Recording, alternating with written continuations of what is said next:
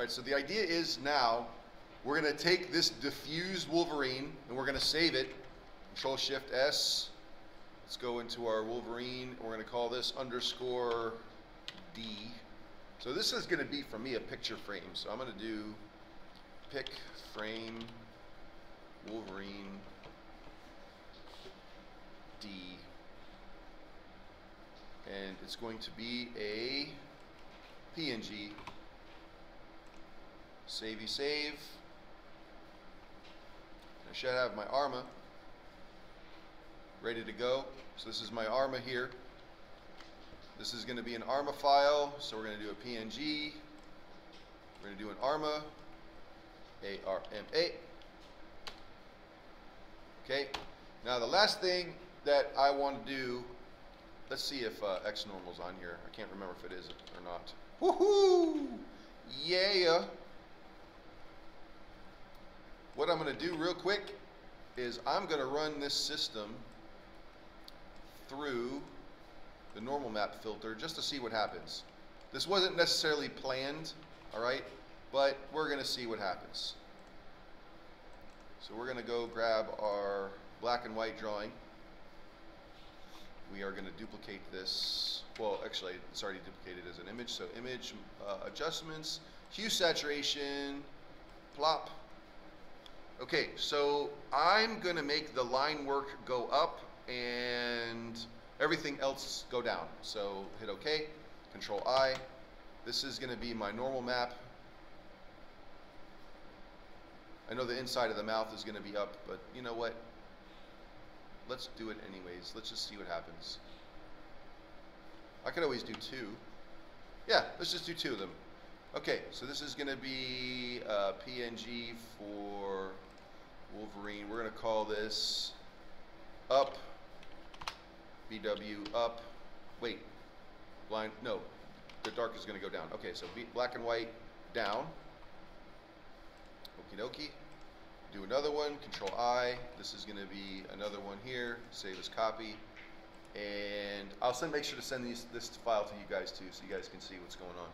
And this is going to be black and white up. So this program here is called xNormal. And what it does is it allows us to convert stuff to normal maps because Photoshop used to do it, and then it stopped doing things well. Then NVIDIA's got some new tools which the school doesn't want to go download, which is fine. So we'll just use xNormal because it's available. So I'm going to go ahead and do tools over here on xNormal. All right, and then we're going to go grab a black and white map and convert it to a normal map. So let's go find our texture. Okay, so here's one. Let's just drag it in. And then it's going to convert it over for us. So we right click in the window and do generate. And now we has a normal map.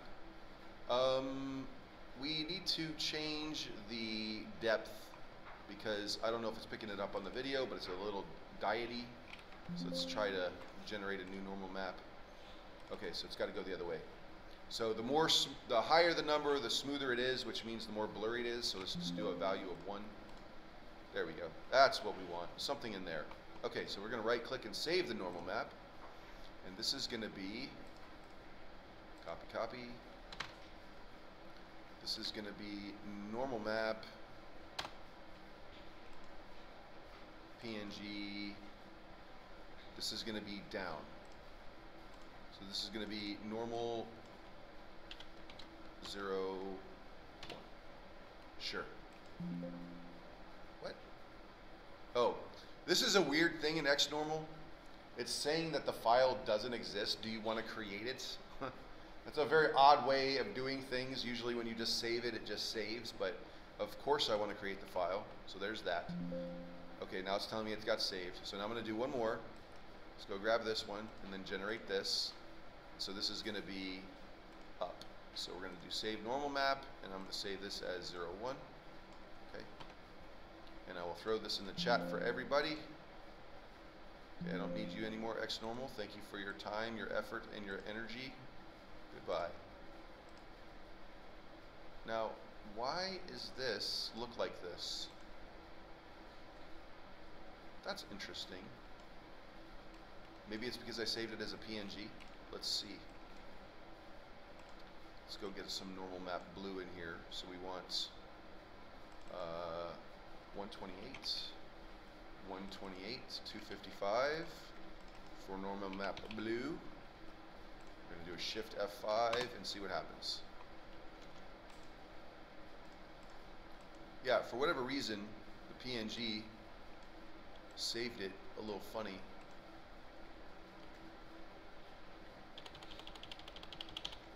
Okay, so there's that. We'll just do that real quick, I guess.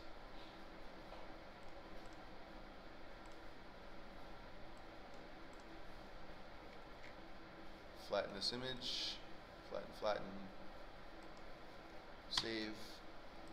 Okay, let's open up the other one, which is here.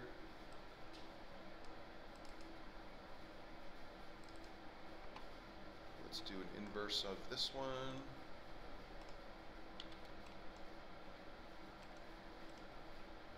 Close that. Don't need that.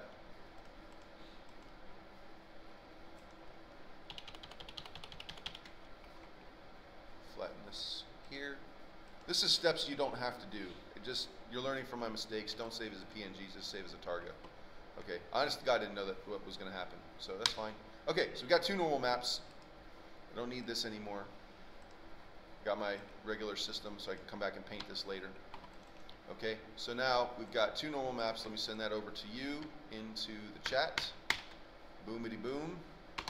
And then when we go to 3D Max, we're going to make a new document.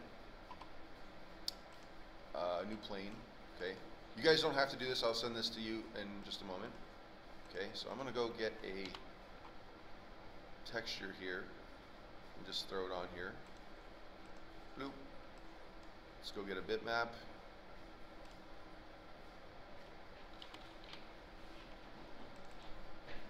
And go find our Wolverine.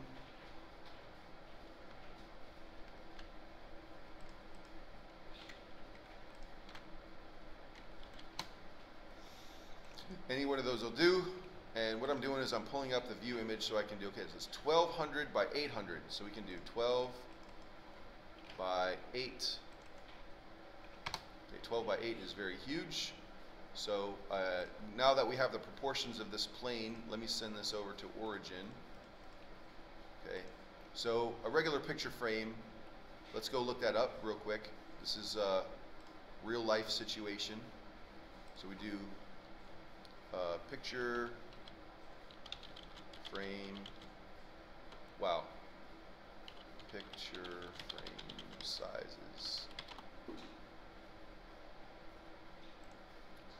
And we can do, let's see, pretty big one, 20 by 24. This is inches, by the way. Let's do 16 by 20.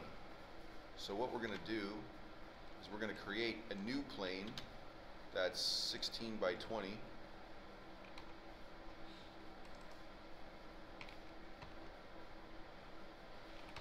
That's pretty big. That's feet. 20 inches by 16 inches. There we go. That's better. So the idea was, let's go find a real-world dimension of a picture frame and scale this down to that size. Okay? And we can create a frame for this another time. Later, whenever. Okay, if I right-click on the scale tool, I can scale up and down. Now, some of you, when you open the scale tool, when you right-click on it, it might look like this. Okay, it's just because you have a different scale tool selected. So just use this one over here for uniform scale. And what I'm trying to do is I'm just trying to match the top. Whoop, whoop. So let's do 100.2. Okay, so let's try 100.05. Dang it. Okay, 100.06. Good. Now we know that the top of this is now 20 inches. We can take this object, we're going to call this pick frame 20 by 16. Okay. File export selected. We are going to make a FBX, which is fine. So this is an export. So we're going to do pick frame 20 by 16. Okay, and it's also an object.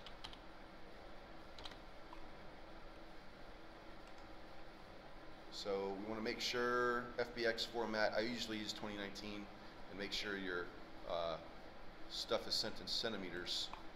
That should be good. So we're going to drop this into the chat for you guys and then go into a new video for Unreal. So this is our 20 by 16. And here we go. And see you in the next video.